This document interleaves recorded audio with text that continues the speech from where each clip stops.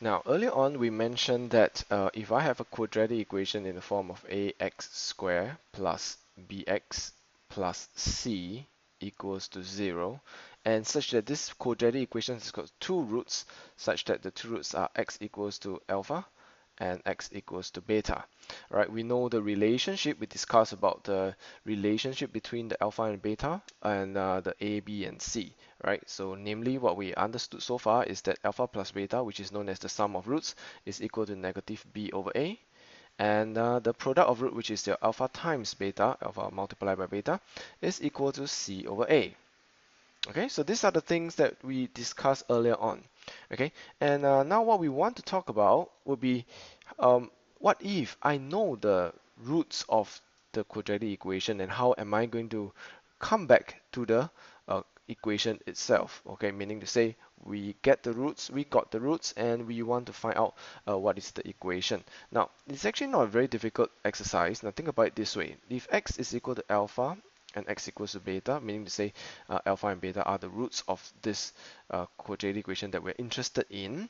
Okay, what we understand from what we figured out here earlier on, okay, if we were to take divide throughout by a, we will have x squared plus b over a x plus c over a equals to 0. All right, now I want you to pay attention to this coefficient of x here, and of course the constant term here. Okay, and I want you to understand that this is actually the negative of the sum of roots, which is the negative of alpha plus beta. And of course, needless to say, the c over a is simply the product of roots. So in other words, we can rewrite this formula, or this form, as negative alpha plus beta x and plus alpha beta equals to 0. So in other words, if I know the sum of the roots, and if I know the product of the roots, I will be able to figure out the entire equation originally. Now think about it, it's actually nothing new or nothing too difficult. Basically, it's the same old thing that we discussed here from the first video that we discussed earlier on. Okay, it's just that now we are working things backwards. Okay, in short, we can think of it almost like a formula, such that we can say that the formula, the equation of any quadratic equation is always given by x squared minus away the sum of roots, which is which will then become the coefficient of x, and the uh, plus the product of roots. Okay, which will give us the constant of the quadratic equation. So all we need is this number over here and this number over here, which is our alpha plus beta and our alpha multiplied by beta. Okay, now let's take a look at one example that requires the use of this knowledge. All right, now this example, if alpha and beta are roots of this particular quadratic equation, find the quadratic equation whose roots are this and this and this. So you notice the difference between this example and the previous example, example 1, and that is that in this particular example, we are looking for the quadratic equation. Okay, and we are actually given the roots. Okay, so these are the roots, and we're looking for 3 separate and 3 different quadratic equations with these roots. Okay, and we're not given the value of alpha and beta, obviously. So we are only given the information that alpha and beta are the roots of this particular another particular quadratic equation. Okay, so let's take a look at how do we solve a question something like this. Right, so what we understand is that there are 2 roots, alpha and beta, from this particular equation. So from here, we know that the a is our 2, the b is our -4, and the c is our -3. So from what we can figure out just by looking at this particular quadratic equation, we'll know that the sum of roots, which is alpha plus beta, is equal to the negative of the -4/2. Okay, which will give us +2. right? Since this is actually -2, and we have negative, negative, it becomes positive. All right, so we also know from what we are given from the first few words here, and that is the product of roots, which is alpha multiplied by beta, is actually equal to the -3/2, which is the C over A. All right, so this is the information that we know, and now we're interested in to find the quadratic equation whose roots are this. Okay, now based on the discussion that we had earlier on, and that is this, we know that any quadratic equation always looks like this, all right, which is x squared minus away the sum of roots, which will become the coefficient of the x plus the product of roots, which will become the constant term. Okay, so all we need to do actually is to find out what is the sum of the roots and what is the product of the roots, and we will be able to figure out the quadratic equation. So what we have here for part 1 is that the sum of roots, okay, let's for short we just call it the sum. Sum will be simply 1 over alpha plus 1 over beta. Okay, now take note, this alpha and this beta is the same as this alpha and this beta. Okay, but the sum is not 2. Okay, because obviously 1 over alpha plus 1 over beta is not quite the same as alpha plus beta, isn't it? So, but they are the same value. So our job here is really to figure out this value, which is my 1 over alpha plus 1 over beta, using all the limited information that we have from here. Okay, so let's move on. So sum of roots, which will be sum of these two roots, which is 1 over alpha plus 1 over beta, will give us, by doing common denominator, we'll have beta plus alpha over alpha beta. And you realize that, hey, this looks rather familiar because alpha plus beta, I know what's that. That is actually a positive 2. And I know what's alpha multiplied by beta as well. It is actually -3/2. So using your calculator, or if you want, you can just use a mental sum, it becomes -4/3. And that is your sum of roots, which will incidentally become the coefficient of x in the equation that we're trying to find. Okay, it's quite complicated, I agree. All right, so let's move on to find the product of roots. But hopefully by the third example, which is part 2, part 3, you should be able to get the hang of things. Okay, so the product of roots in this sense means 1 over alpha multiplied by 1 over beta. Okay, and going back to your basic algebra days, you should know that this simply becomes 1 over alpha beta, which is 1 over our -3/2, which will then become -2/3. Okay, so now that we have the sum, okay, and we have the product, and we know the formula, all right, to find the equation, the quadratic equation with these two roots, 1 over alpha and 1 over beta, will be simply x squared minus the negative of 4/3 x minus 2/3 equals to 0.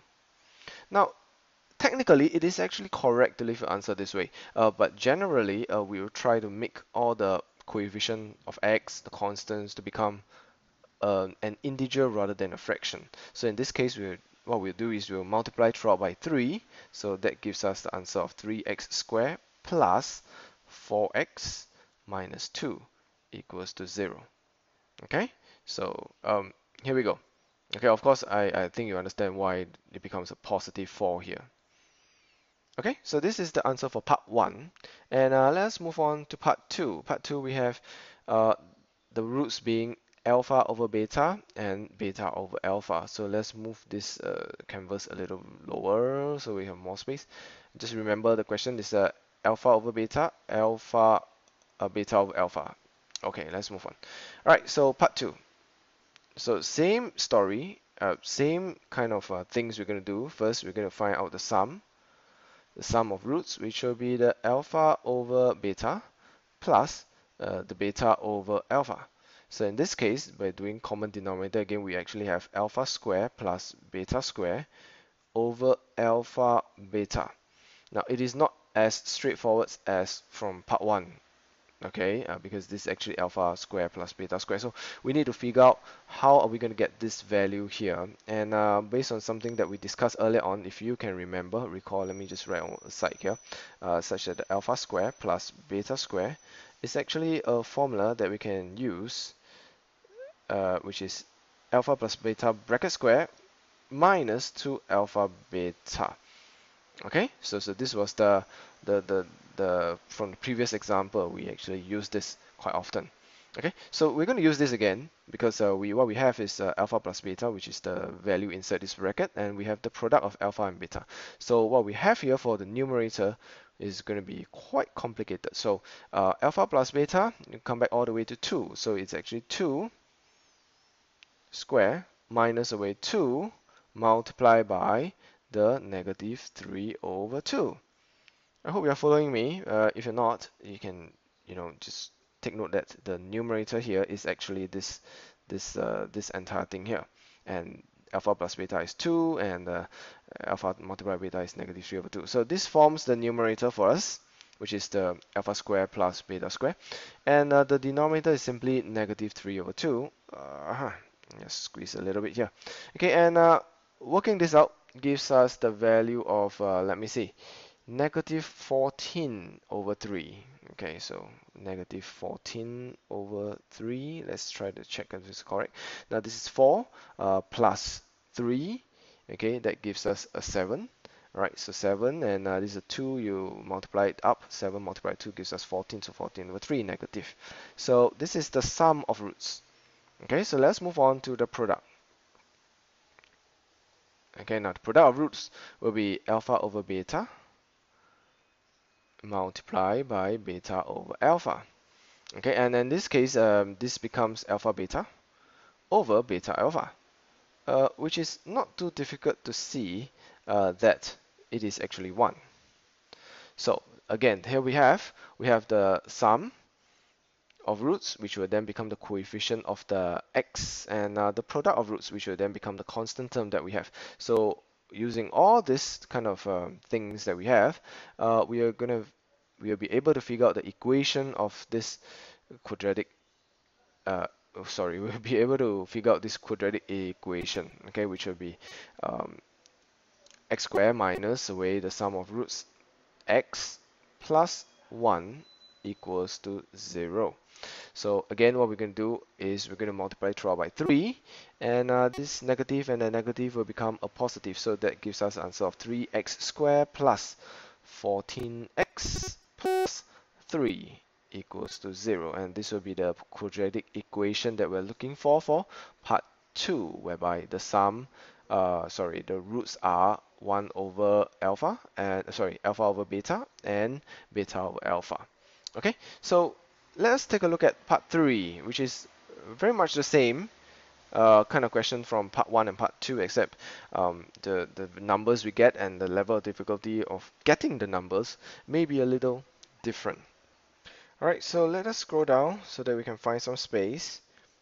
Okay, and for part 3, alright, we'll be dealing with the two roots being alpha square beta and alpha beta square. Okay, so similarly, what we're going to do, we're going to find the sum of roots. So in this case, the sum of root being alpha square beta plus the alpha beta square.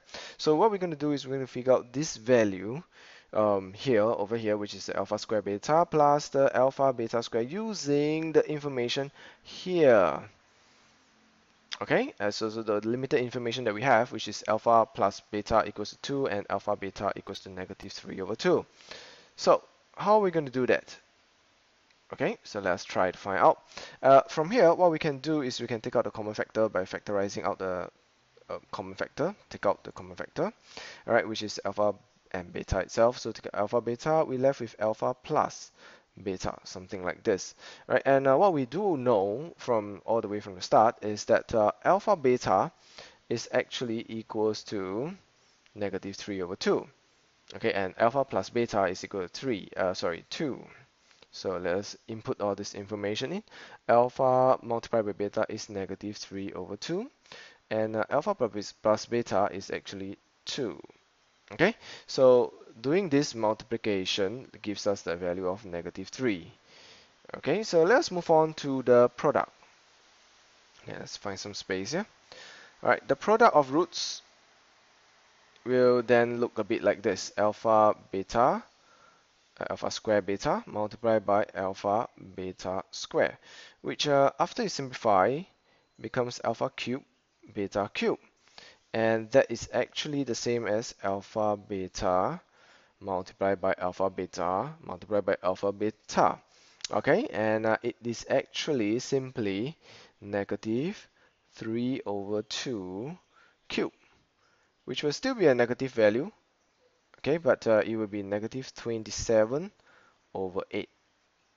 Okay, so again, now that we have the sum and we have the product, we can easily find out what's the quadratic equation. So the quadratic equation will look a bit like this: x squared minus away the -3 becomes the coefficient of x plus the -27/8 equals to 0. And again, similarly, what we like to do is we always like to multiply throughout by 8 to make every coefficient a positive value. So we have 8x squared plus 8 multiplied by 3, that gives us 24, and minus 27 equals to 0. So this is the final answer for the third part. Alright,